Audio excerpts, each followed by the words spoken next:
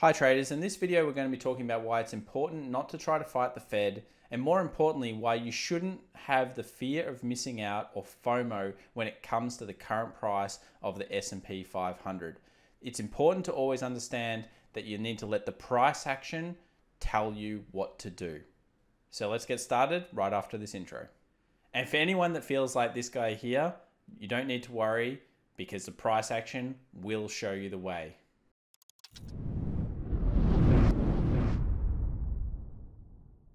Okay, so I'd just like to remind everybody, of course, like, comment if you have any questions below, subscribe and hit that bell to see more daily content that we're going to be pushing out as this crisis unfolds. So here we have the S&P 500 daily futures contract, and we can see that the market has obviously had a recovery. Everyone has been discussing that. What's important though is to focus on the price action and what the price action is going to be telling us. So let's talk about some technicals that I'm seeing on the S&P 500 right now. Firstly, this is a clear level of support becoming resistance or role reversal, and that's that highlighted kind of 2800 to 2900 zone. The second point I want to make is that there is a shooting star, or some people will call them pin bars, candle that was formed yesterday on the futures contract. Now, these candles are generally a bearish candle, and they show that the bears are in control during that day, and they've pushed the market down after the bulls have been in control potentially in the morning or at some period. But this has happened a few times in this potential bull trap. Look how many times there's been shooting star candles showing potential bears in control, and then the market has trapped them. And this is what Wall Street likes to do. You really need to think about it from a perspective of someone wins and someone loses in trading. And unfortunately, retail traders or many traders out there don't see it that way, and they don't realize that the big guys know what they're doing. They have billions of dollars, and they basically can get all the information at their fingertips straight away. So price action really tells us as traders what these big guys are doing. Very important fact. So the shooting stars have not been working out. But another important thing about shooting stars and price action is that you must wait for further confirmation. Just because you see a shooting star and you think it's good, they're actually only about 56% good. So they're not even statistically good enough to take them every single time. Usually you want them to happen around resistance points, and that's what we've seen here yesterday, but it's been followed up by a bit of a bullish candle. So it's very important to see that bullish candles coming through. If that was to make a new high, I would expect potentially further bullish movement, and then the market would potentially come back down, find role reversal at this previous, what was support became resistance, becomes support again, and then the market would maybe move back up.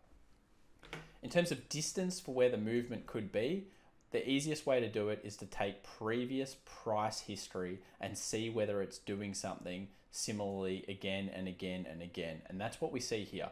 That movement, the first movement, happened a second time. And what if it was to happen a third time? Where would that push the market?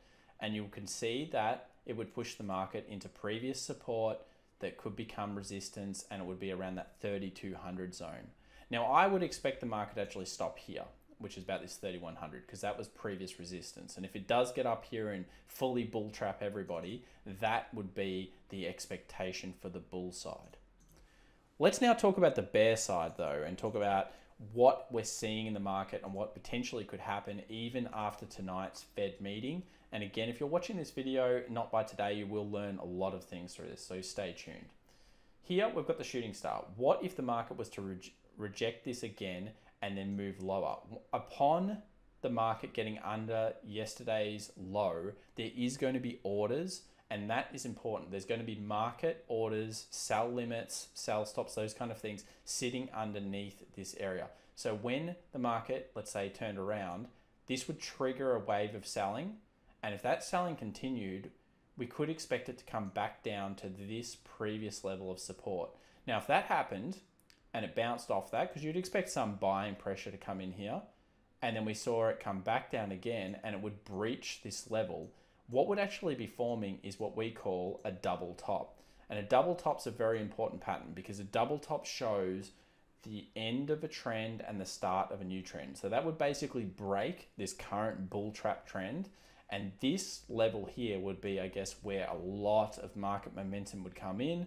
They would go for the range, so the range of this double top pattern, and that range would then be extrapolated out. And I'd expect this to become a next level of support. And of course, the final level of support down here would happen. And then after that, we could potentially see what many people think could happen, which is back down to the 2200s, maybe even the 2000s, maybe even pre-GFC kind of highs. So where we will see super support. And that's a zone we'll talk about on videos on this channel over time as this unfolds. So this is the bear scenario. And it's important to always think, it's like chess. If we see one thing, then we need to think the counteracting thing as well, because price action is going to, at the end of the day, dictate the decision that we need to make. We can see that there is a problem in the US economy, that the Fed is potentially juicing the US economy and putting tons of money into the market. But only just because we see that doesn't mean that everybody is doing that. The Wall Street guys, they know what they're doing, and they're going to pressure us and change our psychology and do all sorts of things. And when we least expect it, it is going to happen. So very important facts from the price action standpoint.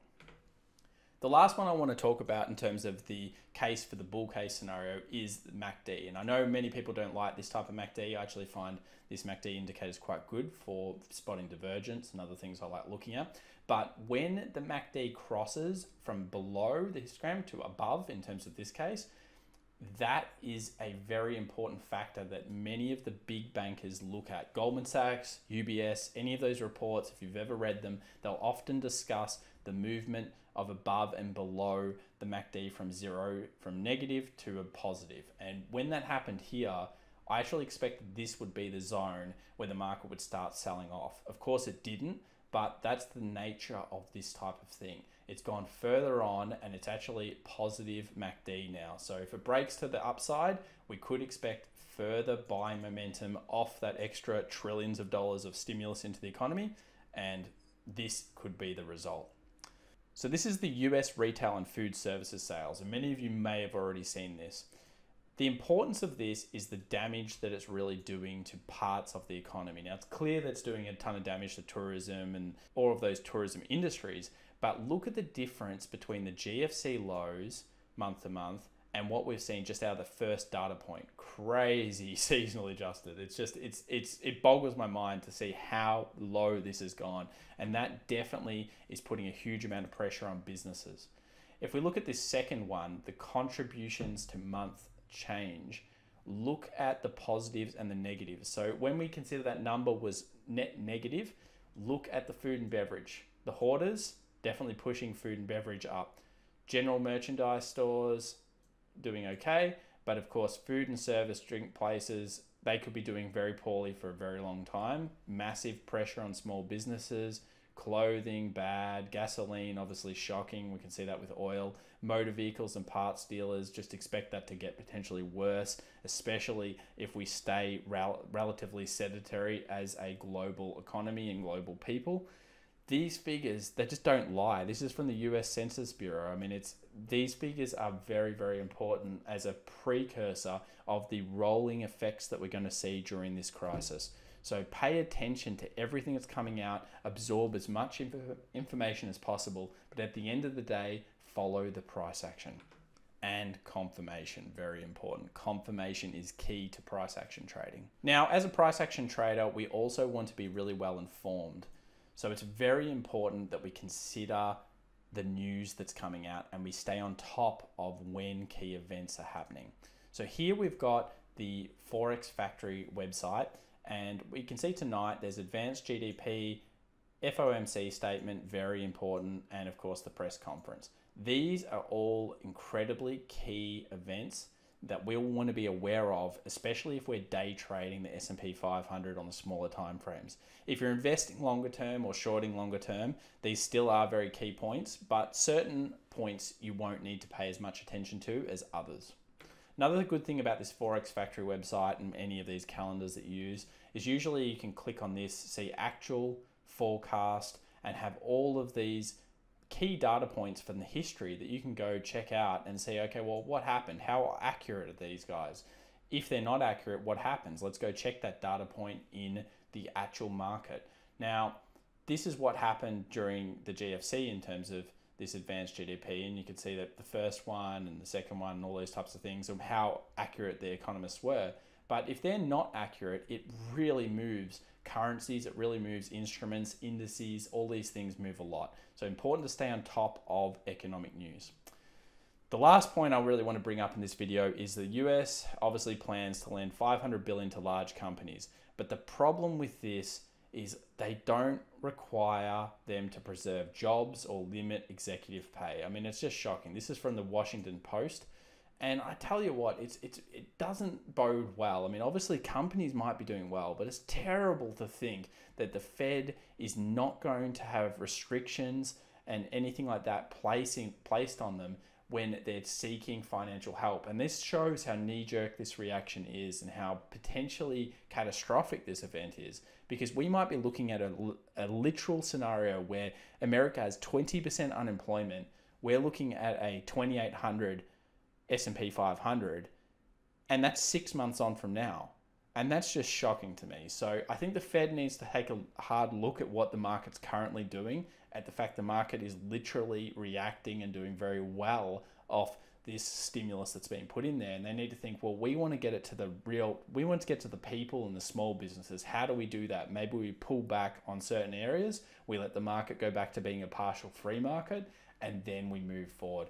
So I tell you what, it's a very, very, very key time for traders out there. If anyone's just getting into trading, I think that this is a super pivotal point in all of my 12 years of experience trading the markets. I've never seen anything like this. I came in during the GFC, so I definitely saw that, and believe me, there was a lot of similarities, but at the same time, we've never seen the Fed get involved in the market so much and effectively completely prop the market. So follow the price action, follow confirmation, and we really hope that you've enjoyed this video. And please like, comment, and subscribe.